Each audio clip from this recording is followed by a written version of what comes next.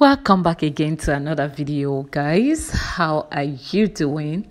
Please do wait to like this video, and if you have not subscribed, kindly subscribe to my channel and turn on the bell notification so that anytime I drop a new video you'll be notified. Today I'm planting a garden and I want my daughter. This is very intentional. I just want her to be around to see the process from the scratch to the later days. So I want her to see how this is done. So I recently moved out from the city to a countryside here in Ghana. So that has inspired me to want to own a garden. All right, so what happened is I already got this nursery here for some time, but I have been very busy. I didn't have time to plant it. So, but because I believe in the power of revival, I could easily have thrown this away to go get a fresh ones. But because I believe in the power of revival, that is why I'm planting this. And I want to do this in front of you all so that when this revives and start to grow, you will see. The first one I'm starting out with is pepper. This is habanero pepper. I want to do this so my daughter can see. I'm going to take her through anytime I'm coming here to do anything and make sure she follows me.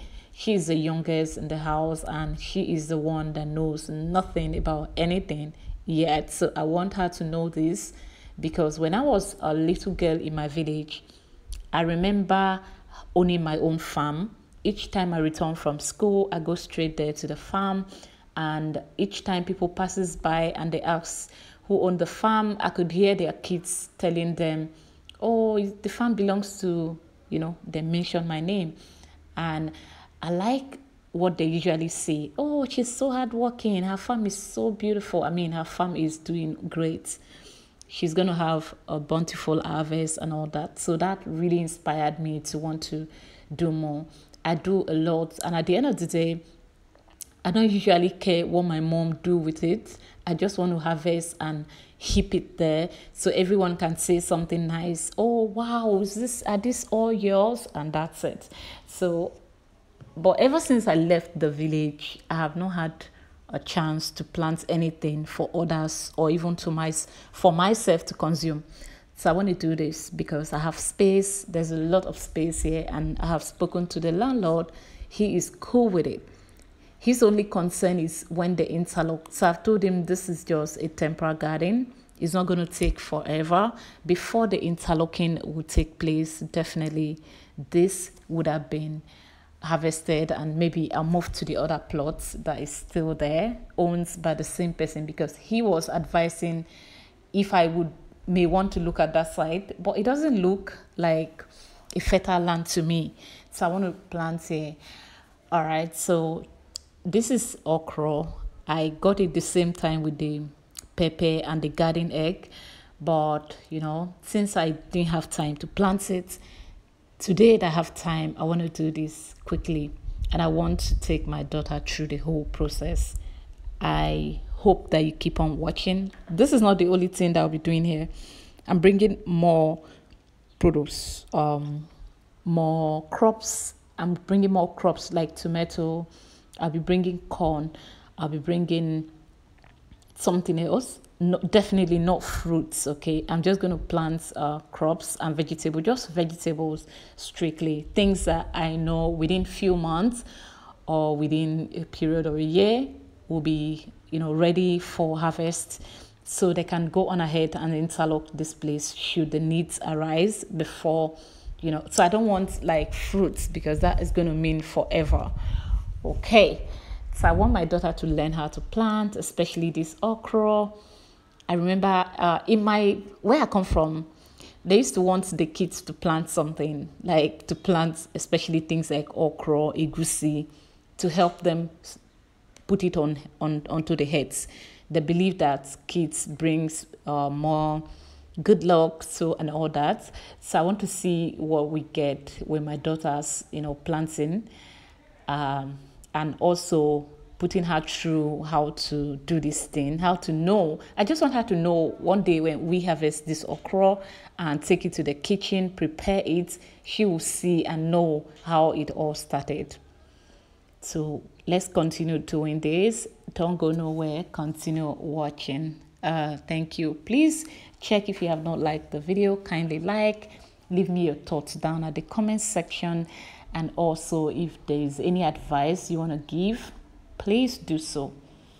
I do not have any other tools other than the cutlass that I've gotten from a neighbor.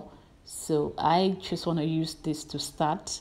I have a lot of space, okay, not just here. So the next thing I'm going to be bringing, that will be corn and tomato and other crops, you know, like I said earlier. So keep on watching.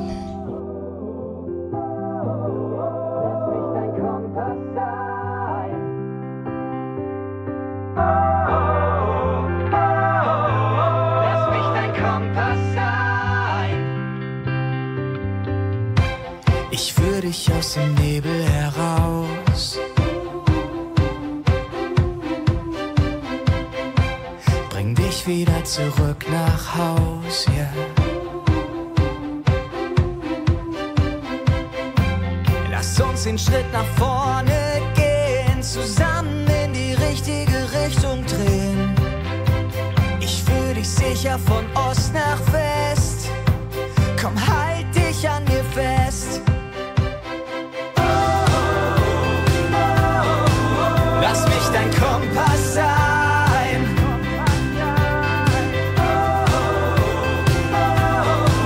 Lass mich dein Kompass sein. Lass uns den Schritt nach vorne gehen, zusammen in die richtige Richtung drehen. Lass mich dein Kompass sein. Ich zeig dir alles, was du noch nicht kennst. Schau dich in Ruhe um, du musst nicht rennen. Lass uns den Schritt nach vorne gehen, zusammen in die richtige Richtung drehen. Ich führe dich sicher von Ost nach West, komm, halt dich an mir fest. Lass mich dein Kompass sein.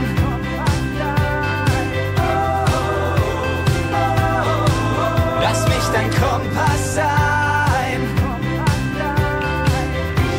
There's a kind of a certain kind of peace that I have been feeling since I came to this part of the country, since I moved here to live here.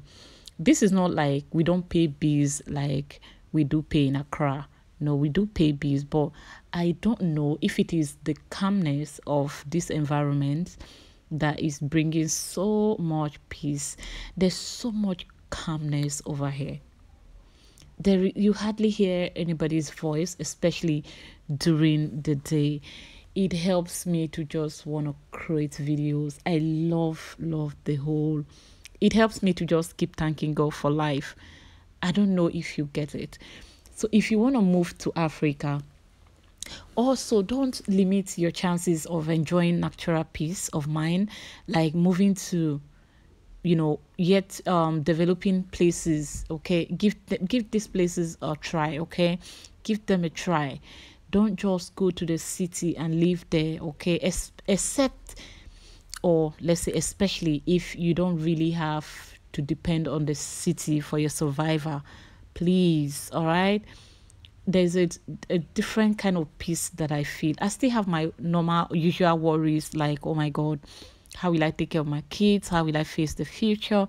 But it's not as scary as it used to be, like living in the city. You know, maybe it's due to the noise. I don't know. Just the pressure of the city can make you very, very tense. Okay, and then limits your chances of enjoying life. Thank you for watching this video. All right, I'll see you in my next one. Bye.